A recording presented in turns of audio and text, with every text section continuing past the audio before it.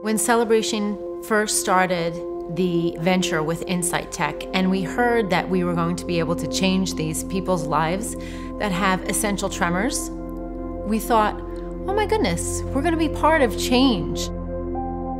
This technology allows us to very precisely ablate a small, tiny focus in the brain that's part of the tremor circuit. In our partnership with Insight Tech, every patient is channeled through an intake process. Basically, make sure that you have essential tremor, you've tried medication, and you pass a few screening criteria. There's a lot of implants that patients have that cannot be scanned in MRI. So before they even get to the next stage, I have to make sure that patients are MRI safe. And then they get to Dr. Reddy and he goes forward with his meet and greet. I'm able to look at your tremor recording so I can see spirals and I can see how bad your tremor is, pouring some water, pouring glass. And we can then have a good conversation about the procedure and what the risks are and whether it's the right procedure, right fit for each patient. From that point, then patients get a CAT scan of their head. Most patients, they check the thickness of the skull. If all these things are satisfied, then we go ahead and schedule a surgery.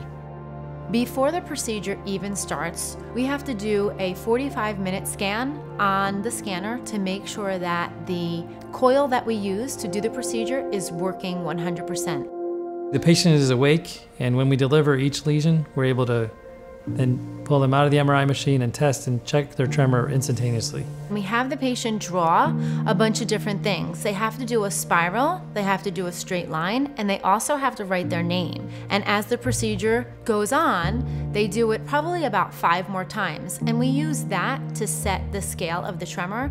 It's funny sometimes when people are doing their spirals, they're surprised themselves at how improved the spiral is. I think they can't believe sometimes it's their own arm.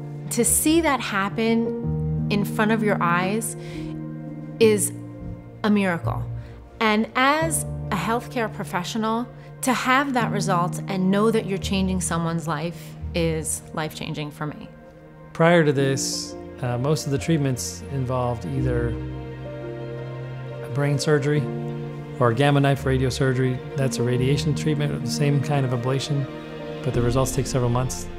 But there are patients that are just too risky for deep brain stimulation, or just people just don't want to have any kind of brain surgery. These people are coming out of the woodwork now for this procedure, which is a nice option to have. It's lower risk. The results are pretty much instantaneous. You can see right at the end of the procedure, and the side effect profile is pretty favorable. We are the only site right now at Advent that is able to do this procedure, so every patient to us is part of our family. I couldn't be more proud of this team. Now after the procedure, it's only been maybe an hour. I can actually sign my name again, can actually draw a straight line. It's the closest thing to a miracle that you can have. I couldn't do this 2 hours ago, hold my phone and look up things off it, so I'm very impressed and pleased.